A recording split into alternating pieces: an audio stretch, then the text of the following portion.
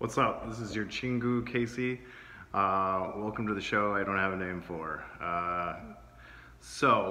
I'm at my university. It's called Gangneung Wonju National University, or Gangneung Wonju National.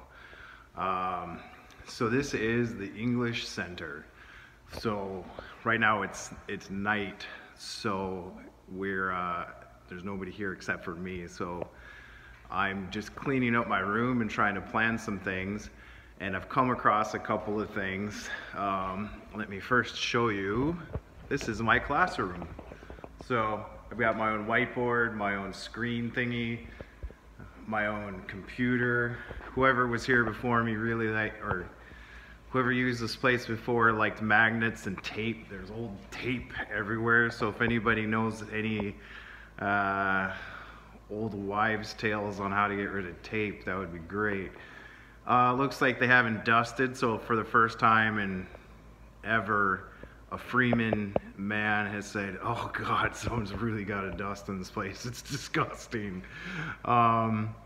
So I spent the last hour and a half or so cleaning the place up, getting my desks organized, kind of sort of the way I wanted them to be organized. I've got the air conditioning on, I got my hair all done the way I wanted to do it, and I've come across another problem.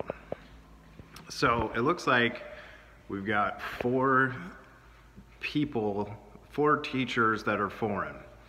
So I think we've got 2 people from South Africa and 2 people from the US. I haven't met any of them yet. So I know one of the classrooms is called the Cape Town. One of the classrooms is called New York, but I don't have a name for my classroom. So what should I call it? When somebody asks me, "Hey Casey, where are you from?" Usually I just say Colorado just because that's where my parents live, but I'm not really from there. I don't really,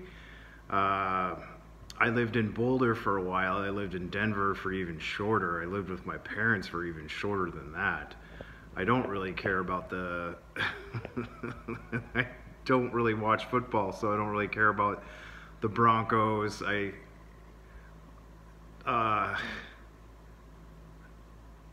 got some great friends who still live in Colorado. I was born in Eugene, Oregon, but I haven't seen that place in ages and ages.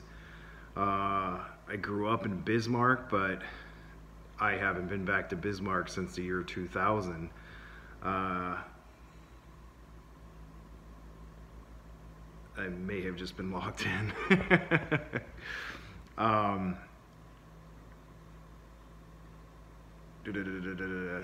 So yeah, Bismarck, Colorado.